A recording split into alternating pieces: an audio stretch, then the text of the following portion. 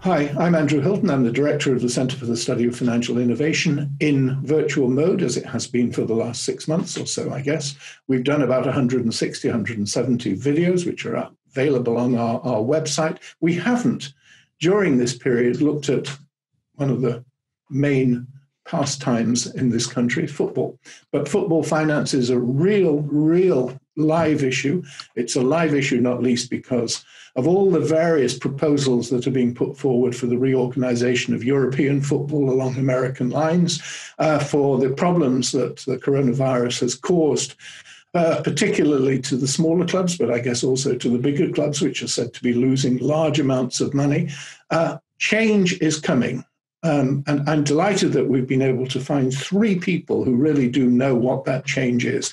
Dan Jones is the lead partner and head of the Sports Business Group at Deloitte. He's also the editor of Deloitte's annual review of football finance, now in its 29th issue, and the Football Money League, which is now, I think, in its 18th year here.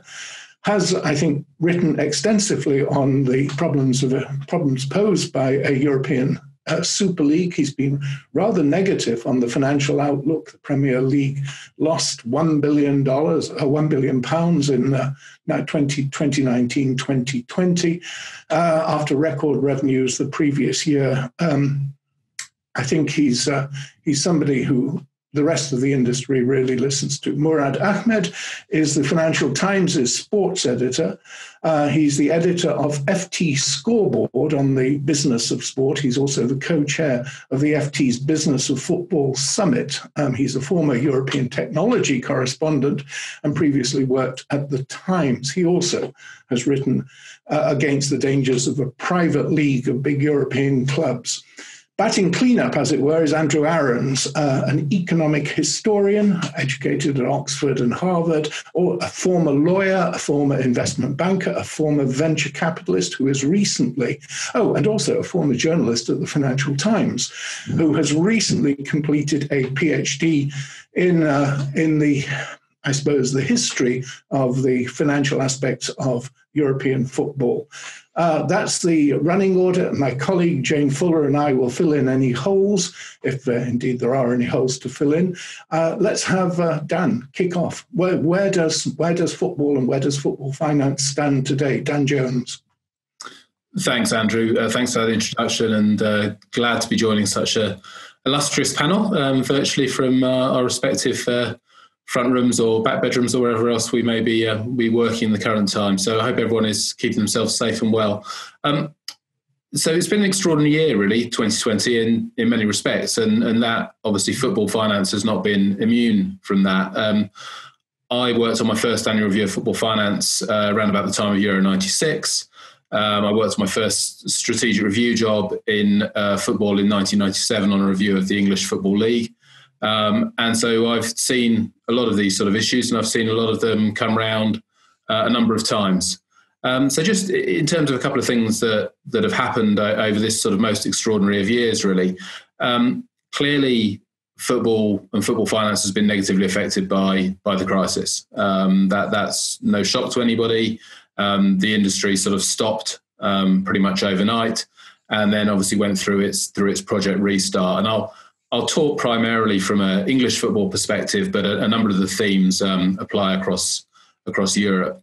So what we saw was obviously the cessation of matchday attendance and actually the cessation of football for a period, and then return to our TV screens was welcome back. Government assistance cooperation between government and Premier League and the broadcasters to get the game back on TV. And I think people would, by and large, say that it's worked pretty well, the restart process. And in terms of financials, what we expect to see when we get to our next annual review of football finance will be a very significant dip for the first time ever in the revenues of the Premier League. But bear in mind that that's because, in effect, the clubs all have year ends that are in the summer. So they have their year ends to coincide with the end of a football season. So the dip will be exaggerated when we produce our annual review of football finance next year that relates to the 2020 year ends, because it will pick up effectively about 75% of a football season. When we look at the 2021 year ends, then that will pick up 15 months, because it will pick up the last quarter that was delayed into the summer of the 1920 season and the full 2021 season. Obviously, one of the imponderables for this current season is when we might see fans back in stadia and to what extent, and what that means for match day revenue. And also over the coming years, it'll be interesting to see what the impact is on sponsorship and commercial revenue. But I think what the pandemic and the public's reaction to sport more generally, but Premier League football and professional football generally as an example, has shown is that the fundamentals remain incredibly strong. The passion that people have for football, the way that translates into their viewing habits, their interests, the fact that, frankly, for a lot of people, the canary in the coal mine of the seriousness of the situation was that their football stopped. And again, people looking, intently at, when can it restart? And whether that's at grassroots or whether it's at the Premier League level, a crucial part of, what binds a society together, what a society is passionate about, is its sport and its football in particular. And from a business point of view, whilst the pain has been acute, the long-term prospects, I think, remain very, very sound. In terms of one of the specific things that you alluded to, Andrew, and there's lots of topics we could talk around possible fan-led reviews, around Project Big Picture, but one of the ones that keeps coming up, and I'd sort of just finish with my sort of opening comments, is the European Super League. Now, again, over the duration of my time working in this industry, the idea of the European Super League comes up on a pretty regular cycle. That cycle, not coincidentally, tends to run around about the same time as the decisions around UEFA club competition structures and rights cycles. So the risk in something like this is that, I'm not sure if it means you're the boy who cried wolf or the boy who didn't cry wolf, but you're always right in what I'm about to say until the moment when you're wrong. But so far, my view that a European Super League isn't going to happen has always proved to be right. My reasons for that are many and varied, but I think the fact of the matter is that the European Super League already exists. It's called the UEFA Champions League. It runs in parallel to national competitions. I think it suits everybody very well that is the situation. If I am a major brand in a domestic market, a major club, coming 8th, 13th, 12th in 3 successive years in the European Super League is not as exciting as competing to win my domestic league, possibly picking up a domestic cup and going into the knockout stages of the Champions League each season. That is a much more exciting combination and a much better story to tell about my club. And so I think at that very fundamental level, I'm not sure that the speculation about the European Super League holds that much merit. I've seen the numbers banded around. This time I've seen a £5 billion investment talked about, and obviously that's an eye-catching number, but then you look at the sort of value that's just being attributed to someone taking a 10% stake in Europe's 3rd or 4th most successful league currently in Serie A, and suddenly that number being attributed to the creation of European Super League that would, at its most extreme, break with all the existing structures of football. What would that mean for players about being able to represent their national teams? Where would various federations stand on it? What happens to domestic leagues, et cetera, et cetera? I think it takes an awful lot more than that for someone to come in and fix something that isn't broken. Okay, I have 2 questions for you. One is a philosophical question and one is a specific one. The philosophical question is football still a sport or is it a business? The specific one is, just tell us a little bit more about Project Big Picture, because that was the attempt, I suppose, to trickle down some of the benefits or to buy off the opposition to issues like a Super League by smaller clubs. Just a little, if you just fill us in a little bit on that. Yeah, sure. So, I think football is a sport and it's a business. The football that I played and that my children play is very clearly a sport, and the football that Manchester United play at Old Trafford is linked very closely to a very successful business. And I don't think that is a problem. I think that the sport, is ever stronger, is more skillful, more entertaining, better delivered to the consumer, to the customer, to the fan, whether that's in a stadium. If I compare my experiences of going to watch Manchester United play in the mid-1980s to the experience my children have now of going to watch them in the 2020s, I think, we have got to see one game in 2020, together. It's not a comparable experience. I mean, I was going into, situations where I was quite literally taking my life in my hands as a 14, 15-year-old, going to stand on a crowded terrace. And I loved it. Don't get me wrong. I absolutely was captivated by it and will be held by it for life. But would I, knowing what I know about what it felt like going into an away end for a packed game in 1984 or 85, want my children to be having that same experience as a parent? Absolutely not. So I think, football is a sport and a business. In terms of Project Big Picture, there are various facets to Big Picture, and there are bits of it that different people would see to have different degrees of merit. The principle of solidarity within the game is a really important principle, and is a principle that, is observed. Now, people talk about equitable distributions of revenue, and I think a lot of times when they talk about equitable distributions of revenue, what they actually mean is equal distributions of revenue, because equitable is a value judgment, equal is a piece of arithmetic. And, it's interesting as to, where people sit on that continuum. But it's worth noting, there is, pre-pandemic, more money in the Football League than there has ever been. The Football League is a tremendously successful revenue generating machine over the lifetime of the Premier League. The problem the Football League's had is that the Premier League has been even more successful, and because its pace of growth has been that much faster, it has grown ever further away from the Football League. But the Football League has itself grown, and there is enough money in English professional football to sustain all of our 92 professional clubs. Indeed, we have more than 92 professional clubs already. There are a number of non-league clubs that are professional. So the idea that there is this inevitable winnowing down of our number of clubs, I think is a false narrative. And I thought that in 1997 when I reviewed the Football League, and I definitely think it now, because if I said in 1997, this is how the finances will turn out over the next 20 years, from a revenue point of view, the league's member clubs would have been ecstatic. The bit that they perhaps would have hoped they'd have got a better handle on by now was the costs. Okay, Murad, what's your view on this? Murad Ahmed. I recently wrote about the kind of proposed Super League. It actually took months of reporting because it kept changing every single time I kind of delved into it. And one of the key standouts I got from it was speaking to a private equity executive who had seen all the proposals and it been pitched to him. The mastermind behind it is Florentino Perez, the president of Real Madrid, one of the world's biggest clubs. He's the one that's really behind it and pushing it. He's the one that's got this kind of a debt plan with JP Morgan to try and launch this thing. And the private equity executive said to me, he assessed it as 85% chance we'll have a reform of the Champions League. The current Champions League looking very different with a different format. Around 15% a breakaway Super League, and less than 1% chance of a real proper breakaway, which would have all the clubs abandon their current national leagues completely and set up a completely different competition.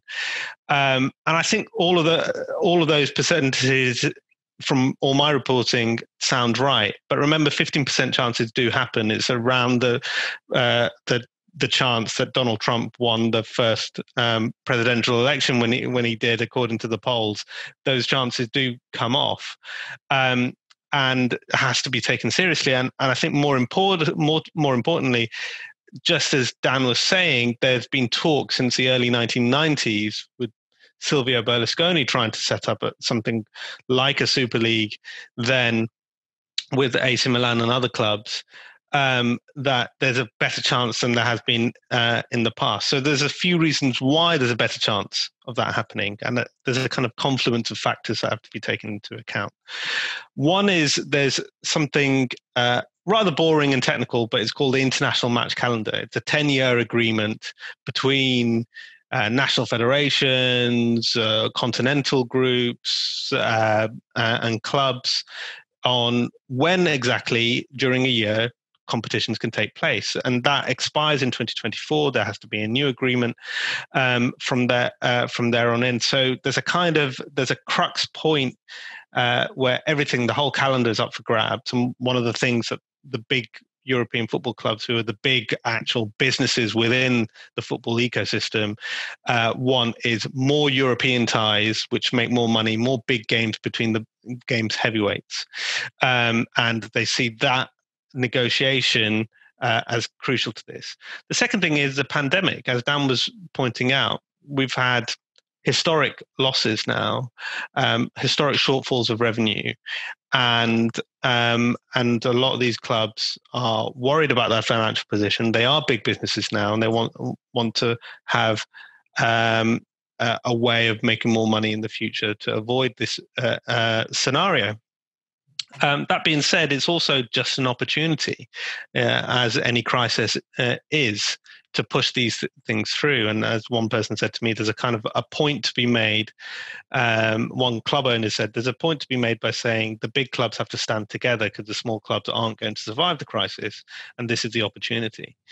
The third thing, and I think this is actually probably the most crucial thing here, is the entrance of institutional investing, and particularly from the US, into European football. They've been drawn firstly by the growth of the game around the world. It is the world's favorite sport. It commands billions of eyeballs around the world, and that is a huge business opportunity. But the kind of structure of the sport is incredibly fragmented.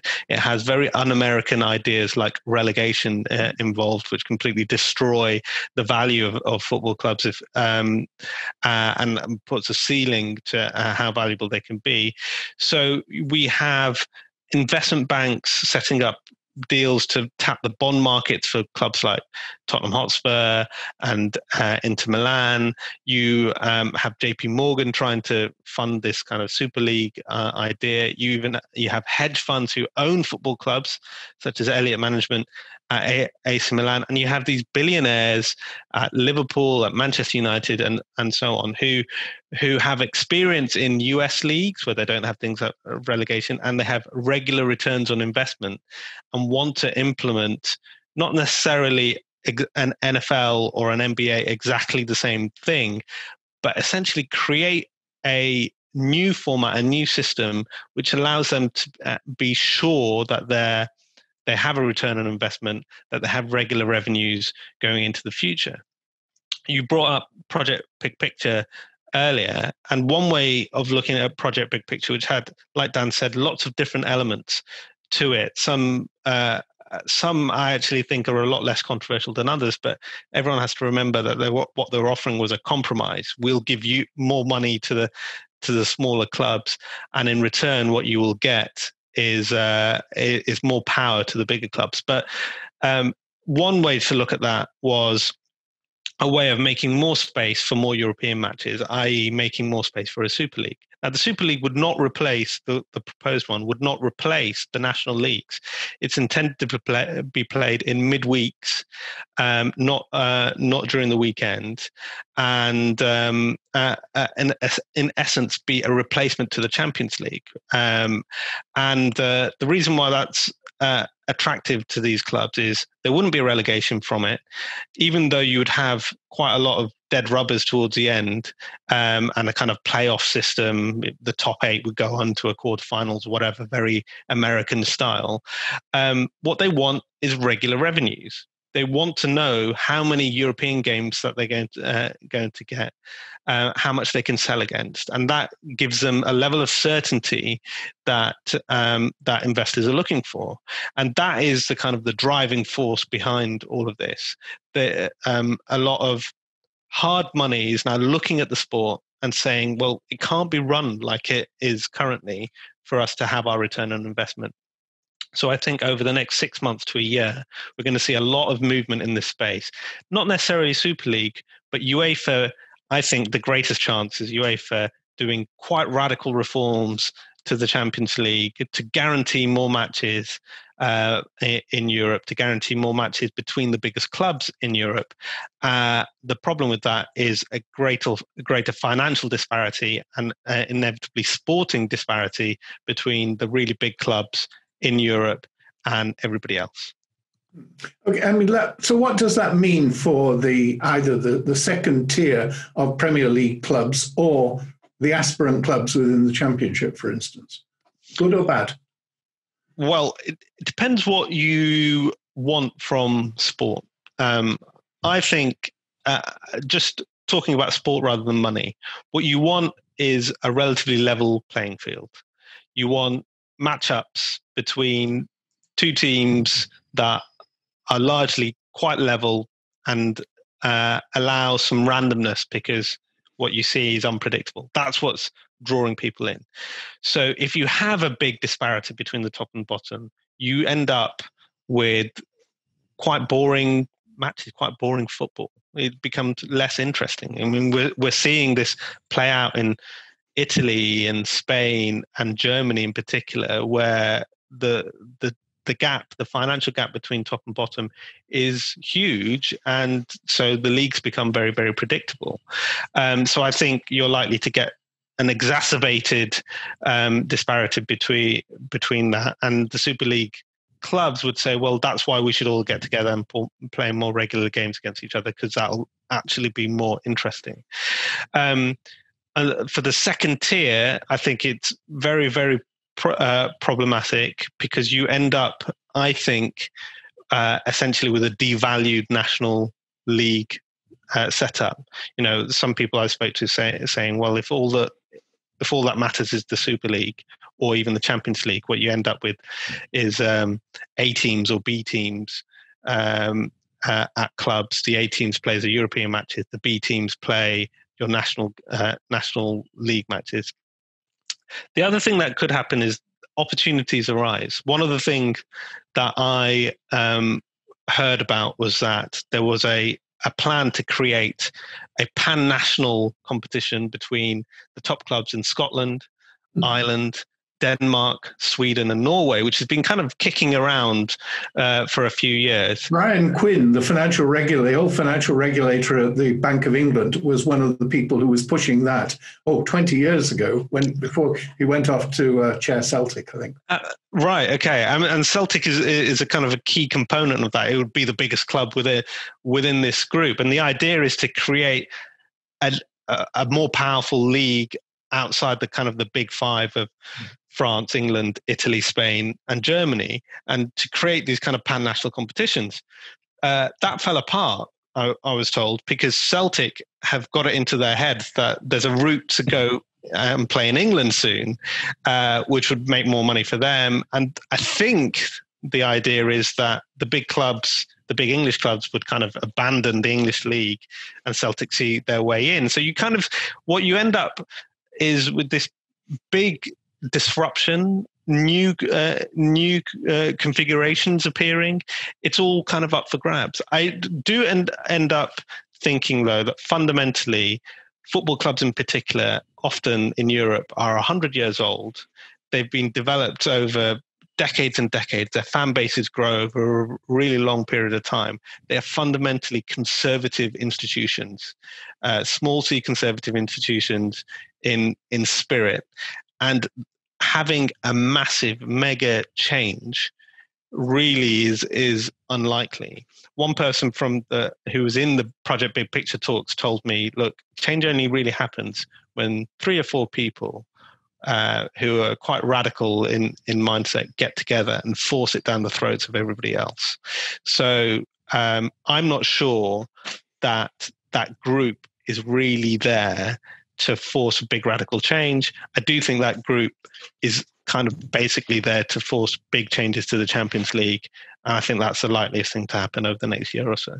Just a quick one on that. If you wanted to have a bigger European competition with predictable dates, why not rationalise the Champions League and the Europa League? Well, the reason for that is the second tier issue.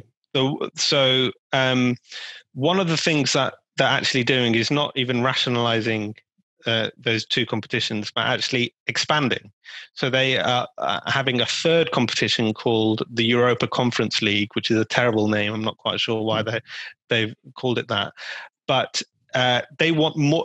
I think everyone's agreed across Europe that they want more European club games, but they want the opportunity for the champions of Albania and Armenia to have an opportunity to rise up through the kind of wider pyramid. So what you might end up with is the 10th best team in England playing against the champions of Macedonia on a more regular basis in this third tier as well. That's their kind of idea of spreading the wealth down. Like what's happened in some of the nations. Okay, let's bring in exactly. Andrew Arends. Andrew has the great advantage of understanding both the American system and the English system.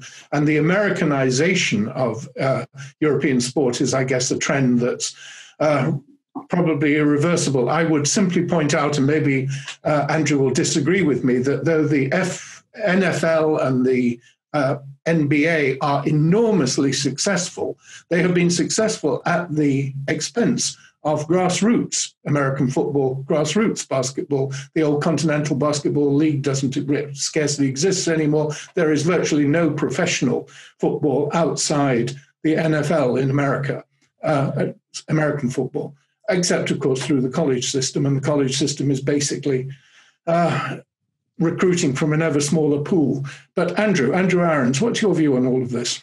Thank you, Andrew, and thank you for inviting me. And I'm delighted to be included with Dan and Murad. Dan and his team have been thought leaders in this area for nearly 30 years. I have the first edition of 1992-3. I think it was the company accounts. I used to get them through the post. It was fantastic. They've really created the intellectual understanding of this industry. And I think that's been fantastic. And Murad, I have to say, has great things at the FT by having detailed coverage of football finance with a specialist team and some really good reporting and analysis. There's a small footnote in the 80s, coverage was pretty sparse. There was a column by Trevor Bailey on Saturdays when it was not cricket season about football. Surprisingly, he knew very little about football, but still managed to write about it. And once a year, a junior reporter would be instructed to write 300 words on the annual review of football club accounts by Jordans, who put out the report each year. It was not a high-profile job and seen as the short straw, I should know, because I actually did it one year, but I rather cared about it, so it was interesting. But coverage has expanded. And Andrew, you'll be pleased to know that various FT columnists still dip into sport and write about sport on a semi-regular basis rather than us, and I agree. Their mutterings don't tend to be that great. I have to say, I mean, I agree with to sketch over what we were talking about with both Murad and Dan, that the chances of a super league as the American model would have it is very remote. I think Dan's absolutely right. I remember in 1998, when I was in my different life, doing venture capital deals, being in the conference rooms of Slaughter and May while they were doing the competition law coverage for the proposed Super League with a whole bunch of English football executives and very well-dressed Italians wearing sunglasses inside, all having negotiations was clearly a negotiation to threaten UEFA before the reform of the Champions League and the Europa Cup. But just a little bit of history on this. I mean, football finance is not a new subject, Andrew. It's always been a business. Wave of investment in the 1890s when the clubs turned into limited liability companies. The co-founder of the Football League, William Soodle, the secretary for Preston North End, went to prison in 1893 for stealing money from the mill owner he worked for in order to fund the Invincibles. Woolwich, Arsenal, went bankrupt in 1910. And was rescued by Henry Norris, the owner of Fulham. Man United should have gone bust in 1932, rescued by a rights issue by Salford businessman James Gibson with a package of $6 million in today's money. Otherwise, it would have suffered the fate of Accrington Stanley, and Manchester City fans wouldn't have to worry about a rival across town. Arsenal nearly went bankrupt in 1940 as the war started. Wolves went bust in the 70s. Tottenham nearly went under in the 80s. Queen's Park Rangers has been a money pit for numerous owners. Crystal Palace as well, and Leeds very famously. And I think the inherent instability of English and indeed European football is what I think is attractive to American investors. They see the opportunity of what I might describe as a game of musical chairs, that there is a Super League coming, if you happen to own one of the right clubs at the time when the music stops, you have the opportunity of being in that new closed league. I think that's not going to happen. I think simply the regulatory authorities in Brussels will not allow a cartel to be established on the way that this Super League has been proposed by certainly some of the equity investors. There are two models. The American model and the English model were set up in the 1870s, 1880s to manage what was a new industry, sports. You needed regular rules that everyone agreed, and you needed balance. You needed some form of competitive balance. The Americans set up, teams could move, baseball teams could move. So if you were losing money in Buffalo, you could move your team to Cincinnati.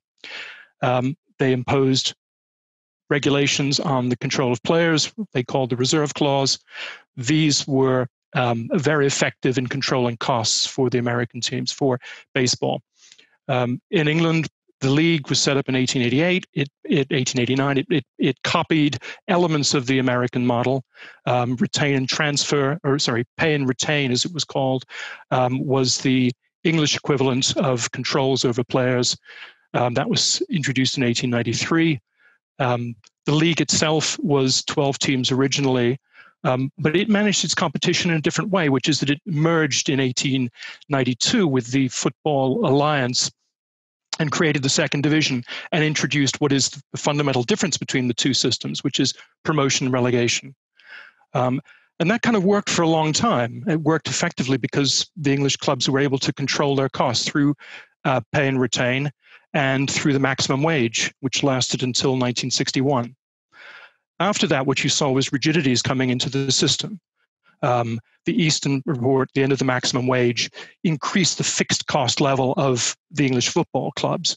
And increasingly, relegation and promotion was damaging, or relegation in particular was damaging. The rigidities made it like a giant game of snakes and ladders, in which the ladder was actually was good, but disproportionate was the relegation issue.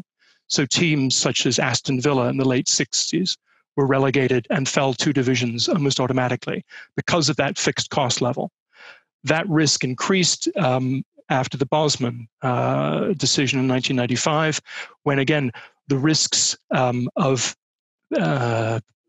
finance in the clubs were enhanced and much greater. Norman Chester did his report in 1968, where he looked at the funding and the financing of the English league. And he identified a plutocracy in 1968. He didn't name them, but there were 6 clubs, he said, that were plutocrats in a world of non-profitable other clubs. The other ones were it was a sort of pyramid with he described it as a pointed pyramid with a very flat base. And those 6 teams were the same 6 teams that became that pushed, they were called the Big Five in the 1980s and 90s, and they were the ones that drove the creation of the Premier League.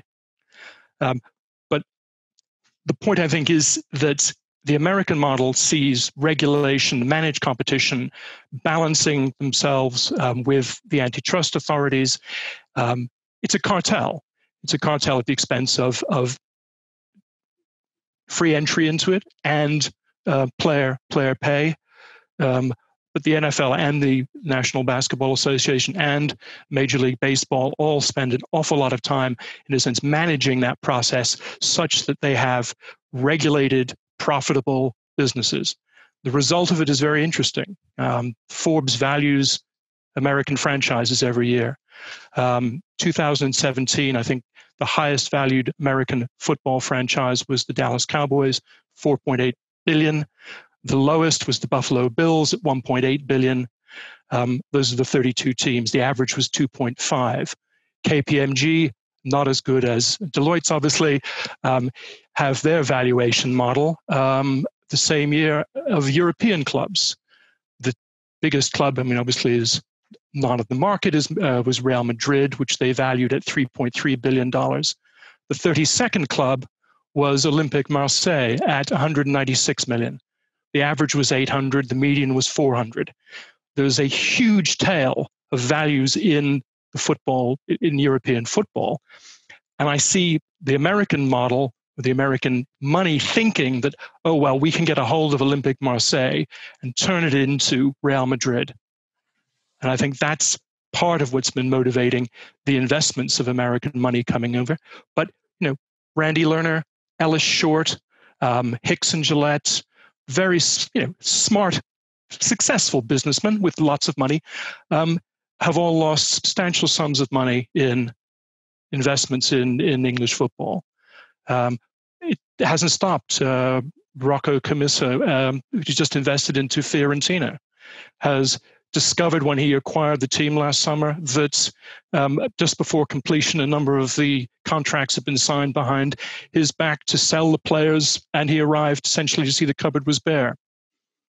So it's a very different industry than the American one. And I think, as I said, Dan and Murad are absolutely right, that it will remain very much the way it is, with adjustments to the shares of money that go to the bigger clubs in the redistribution of the European leagues, the recreation of a lower league, such as used to be called the Fairs Cup, between the teams in Macedonia and the 10th team in the English League.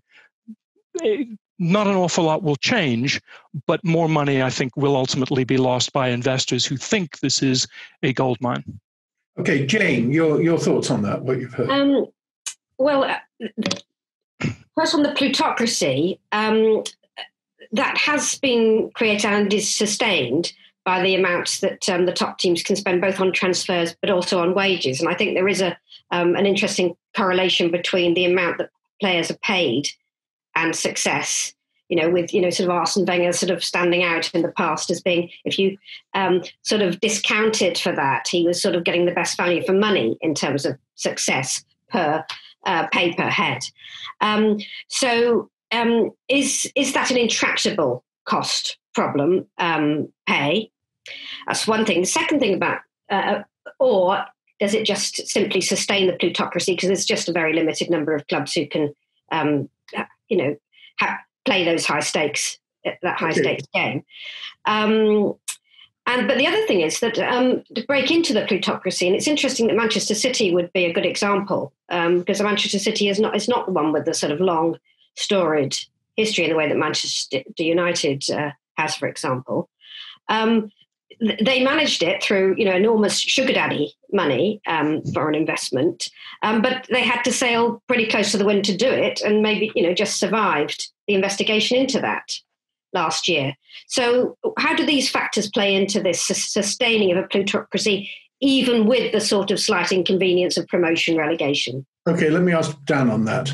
Yeah, so I mean, the issue is correctly identified, Jane, in terms of, what is the biggest sort of financial challenge facing professional football, and it is the wage bill.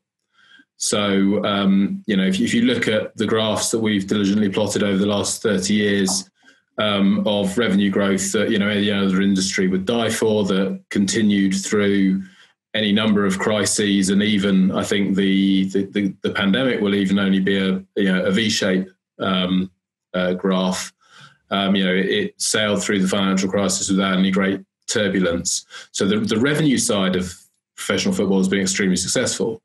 If you then add a couple of other lines to that graph, you have a cost line that grows very steeply, actually grows marginally more steeply than the revenue line, and that's primarily driven by wages, and within wages primarily by players' wages. And you then have a profit line, or more particularly a losses line, that sort of bumps along the bottom at best. In the Premier League, it's a little bit better than that. And basically that is just because the Premier League has more money than everybody else. So everybody around Europe can spend themselves to a standstill, and the Premier League still got some money left and the others haven't. So you still have some residual profit left in in Premier League clubs. In terms of dealing with that, I mean, again, talking about institutional investors, US investors, if you're looking for steady returns, the getting rid of relegation is an interesting idea.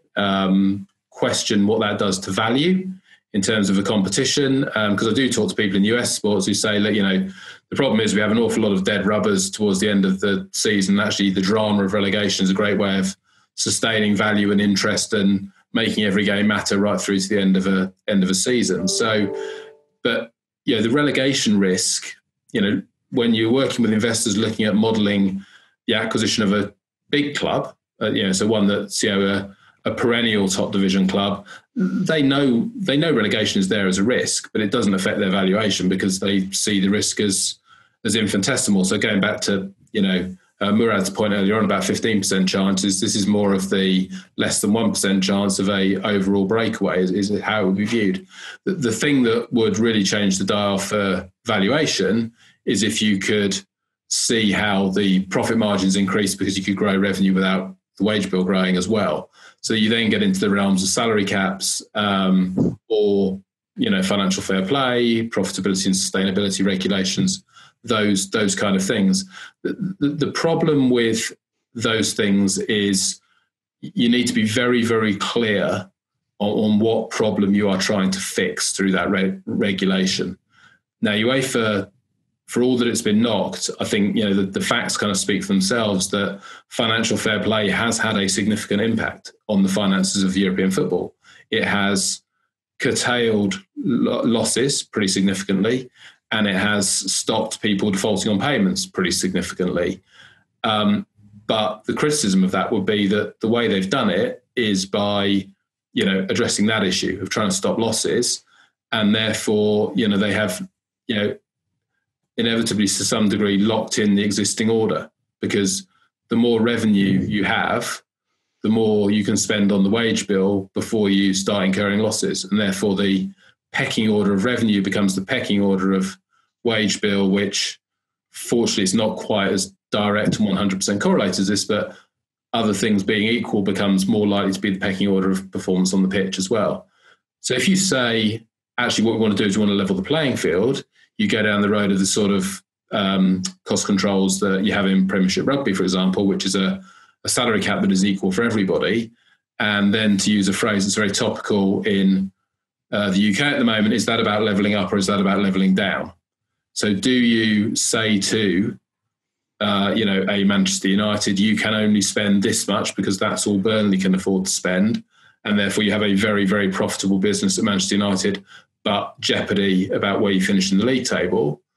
Or do you level up and take the shackles off and do what European football has done right up until probably the last sort of 10 years or so with financial fair play, and say, spend what you like. Wherever you can get the money from, just go out there and spend it. Whether it's Roman Abramovich coming in at Chelsea, whether it's Sheikh Mansour coming in at Manchester City, whatever you need to do, wherever you can find the money, go spend it. Laissez-faire, let's just go for it. And that, of course, ends in tears in a number of places. For every Manchester City and Chelsea, there are a significantly greater number of clubs who had the owner who came in who was going to throw money at it and make a difference. And, whether through luck, ill judgment, not having quite as deep pockets as they thought, it didn't turn out that way. Murad, what's your view on salary caps and the wage problem and the uncontrollable nature of costs, it would appear? Yeah, I think it is a key issue, as Dan and everybody has pointed out. In fact, in the Super League conversations, the key element that I think is underwritten is the introduction of a salary cap. Dan's question of whether we, essentially get rid of existing financial fair play regulations, which was a solution. I've spoke to people who were there at the birth of it, and they toyed around with a salary cap. They felt like they probably couldn't get it past European regulators, so they kind of had this kind of weird solution that is an effective salary cap in some ways, but isn't quite, because people have worked out, like clubs have worked out to game it essentially. But it's done what it's intended to do, which is to kind of prevent losses and basically prevent bankruptcies in European football. So I think a salary cap is the sort of thing that is going to come back in some form. I think you're much more likely to see it in the form that is currently taking place in Spain, where La Liga clubs have effectively given themselves a salary cap where the league sets a spending limit on wages and transfer fees every season according to turnover. That is a financial control that essentially sets in stone, for most part, where clubs are going to finish every season. But it is a kind of an effective measure that on the sustainability of clubs. And I think what you're actually also seeing is maybe there are other ways to tackle the cost problem.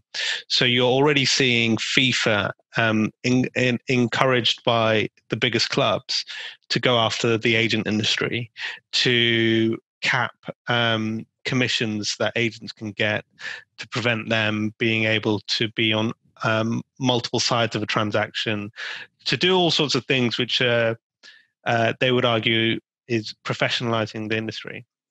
And you're already seeing the super agents who have made the most money from the existing kind of wild west of transfers, people like Jonathan Barnett, Mina Raiola, Jorge Mendes, all gather, create their own kind of trade body and lawyer up, ready for whatever regulations come down the bend. And you can already see them already gathering, well, how are we going to make money if the clubs get this through?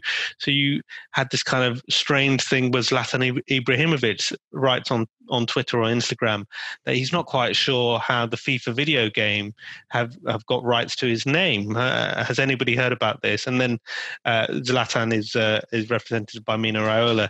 And then within minutes, Gareth Bale, represented by Jonathan Barnett, says, yes, I don't know what's going on here. And you can already see the outline of a new attack, a new ways that agents and players can make money in a new world where salaries are much more regulated as well. So I think cost control is key, and also the thing that is driving American investors, because they want to know how they can extract money out of clubs themselves. And the one thing I actually think about salaries, that footballers get a bad rap in this sense, but there aren't that many industries where 70% of the revenues goes to the labor force, and this is treated as a terrible thing by the very people who watch football, when actually, if you adjust this, the money is actually going to go into the billionaire owners' hands as well. So the socialist in me thinks it's not that terrible a system as it is.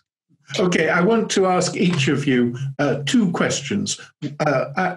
Andrew gets to go first. One is, put yourself three years into the future. What do you see English or European football looking like, both in terms of its structure and in terms of its financial viability? And secondly, if you were an American investor, would you buy? Andrew Arends first. Well, I'm going to quickly say one thing in response to Murad's very interesting point about the Spanish position, which is that the leagues have transparency in terms of wages. You actually know what the NFL teams are paid, and any form of salary cap has to have that. And I can't see the European agents or the European clubs allowing that kind of transparency. You'll have all the fiddles that you've had historically and you had in rugby more recently. In terms of what English football will look, I think it'll look pretty much the same, frankly. I think there will be a widening gap between the top teams. Once you have, crowds back in again and you have the normal game, you will have the richer clubs making money playing in Europe.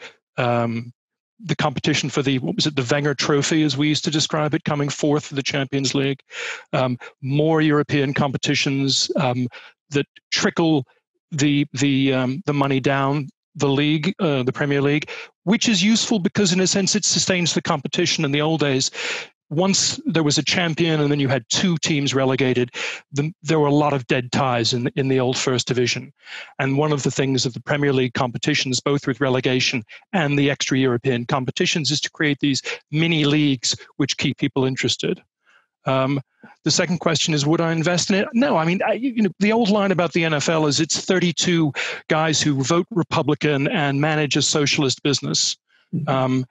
It's a very, very clever model, and it takes a long time to create that model. It took years for Pete Rozelle and that whole group of early NFL, AFL owners to get together to agree to the form of competitive balance. It is in the DNA of the NFL, as to be or not to be is in the DNA of Shakespeare. It's also required. Required a waiver of antitrust legislation in the US in order to absolutely, but managed antitrust. It's not, and one of the reasons is the unions are very strong in American sports. Again, the paradox, in Europe, we have this, red-toothed capitalistic market in sports. The US has, revenue sharing, reverse order draft, powerful unions, pensions, healthcare, ignoring the issue about concussion industries and paying the full economic wages. But you have all of that. You look at the PFA in the UK or in England. It's not a union. It's a company union basically. It's an extraordinary reversal of, the normal economic relations between the US and Europe with perception of them. So as an American investor, I would but I'd also buy a lottery ticket, Andrew. If I wanted to invest in an expensive painting that would hold its value, I would buy an American football franchise, because no one has ever lost money buying a football team and then selling it. Okay, Dan, the same two questions to you. Where do you see English and European football 3 years from now, and would you actually buy? So I'm going to say something that's a little bit dull and very similar to what Andrew said about where things will be in 3 years' time, which is that I think it will look remarkably similar. I think if you're looking at the 2023-2024 season, you would find it recognisable. The great thing that will by then be a reality again is that they will be playing in front of packed stadia again, and I can't personally wait for that to happen. There's been lots of things about this year that have been pretty tough, but not being able to go and watch live sporting events has been one of the hardest aspects for me personally. In terms of would I buy, probably depends how much money I'm starting with. But if I am of the serious mega wealthy type who are looking at buying into Premier League football club at the moment, I think I probably would. And the reason being that it's a whole load of drama, it's a whole load of fun. And actually going back to the fundamentals of why is there value in top level professional sport, I think if you were to create something out of nothing now, and you said, look, I've got this thing that is great, fantastic, live, unscripted drama. It can dominate social media. You can get all the analytics out of it that you could ever possibly want. People will throw their data at you because of their passion and their love for this activity. I've got this thing, I'm going to create it. That would be the unicorn to end all unicorns in terms of, things that would get an investor excited right now. And sport does that. Football does it better than any other sport in the world because it is the world's number one global sport. And if you go right to the pinnacle of, what's the most successful annual football competition in the world right now, you'd say the Premier League. So, I probably would. And because going to Andrew's point about, you don't lose money buying an NFL team, it's riskier buying a big Premier League club. But there is never a shortage of people in the queue to be the person to come and take it off you once you've sort of had your fill of doing it. Okay, I can't resist asking you, which one would you buy? Well, which one would I buy? It would all depend on how much I had at my disposal. Clearly, my allegiance is pretty well known. For me, Manchester United is the obvious choice, but it depends how much you've got available in your checkbook or from your backers. Murad, the final word is with you. The same two questions. What's it going to look like, and would you buy? I'm going to agree with our friends, but with some adjustments. I think yes, English and European football is going to look quite similar. But if I were the middling clubs, the Evertons and the Aston Villas of the Premier League, I would have snapped the hands off of the offer of Project Big Picture, because essentially they were giving voting power up to the big clubs who are already the big clubs. They already have this level of power, but they were also guaranteeing 25% of revenues down through the football pyramid. Any club that's between 9th and 20th every season has a strong risk of relegation. It just happens. It's the nature of football. They're all going to get relegated at some point or another. Why not create a system where they're not completely, for want of a better word, screwed by relegation, by having this kind of trickle-down effect of money flowing through the game? In fact, going to 18 teams means that yes, they're more likely to get relegated now, but in the longer term, they get the benefits of having less teams up there as well. So I think something like Project Big Picture is going to keep coming back up, and isn't actually a bad idea for the governance of English football. I think there will be probably bigger change in the Champions League. They're talking about something called a Swiss model for the group stage. Instead of having groups of 4, you end up any team playing 10 completely different opponents, and all appearing in the same league table. I feel like that sounds considerably more different to existing European football. We've got the group stage of the Champions League going on right now. The 16 teams that are going to qualify are by and large going to be the 16 richest teams in Europe. It's pretty boring. Let's get on with kind of sorting that tournament out. And I think big change is going to happen there. Would I buy? Funnily enough, in a different way from Dan, I'm not going to get a consultancy fee for advising investors to buy.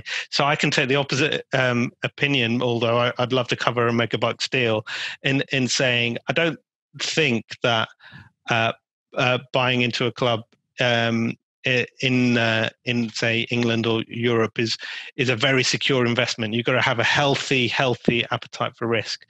If you want to buy into the less risky clubs right at the top, the top 6 in England, for example, then you're going to have to pay a check in the billions, and nobody's ever paid that check before. And I think there's probably a reason why that's the case. You've got these owners who have done brilliantly in building the value of their businesses, but can't really find anyone to pay them at the end of it. So we're still waiting to see. I think that if I was an American investor, I'd buy into an American sports team, because American investors, in my experience, they love to talk about competition and the value of competition, but more than anything, they love protectionism. They love monopolies and buying into them. And football, thankfully, is not. It doesn't have protectionist instincts. And the history of football is that they tend not to be monopolies. You can fall and you can rise throughout that sport. I think I'm not sure, Andrew Arends will probably correct me, but I don't think Everton has ever been relegated. On the other hand... No, Everton has, I'm afraid, Andrew. Everton were relegated in the 1950s. Arsenal are the only team technically after the First World War, or after the restart, not to have been relegated. Well, I'm old enough to remember when Manchester United were relegated. Those were the good old days, let me tell you. Can I thank all of you, my colleague Jane Fuller, Murad Ahmed, Andrew Arends, and Dan Jones, and of course you for watching. Many, many thanks.